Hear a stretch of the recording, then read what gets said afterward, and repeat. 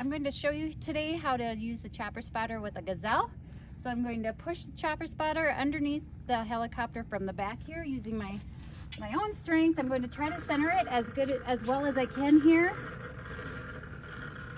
I'm going to line the yokes up with the ground handling points there on the Gazelle.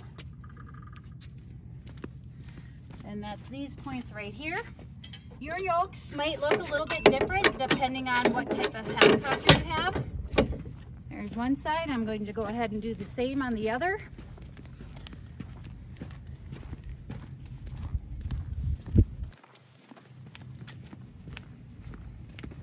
I'm going to do the same thing I did on the other side.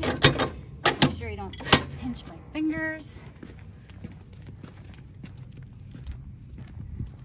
Then I'm going to grab our wireless handheld controller here.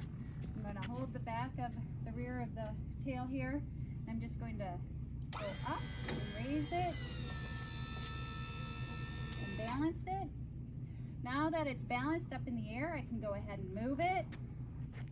I'm going to go in reverse here. And as I go in reverse, those caster wheels are going to spin a little bit. You just want to make sure you have a good hold of it onto it. There you go. And of course you can go faster. You can go slower. Now I'll go forward with it here. Same thing, those caster wheels are going to spin on us. But I'll be ready for that.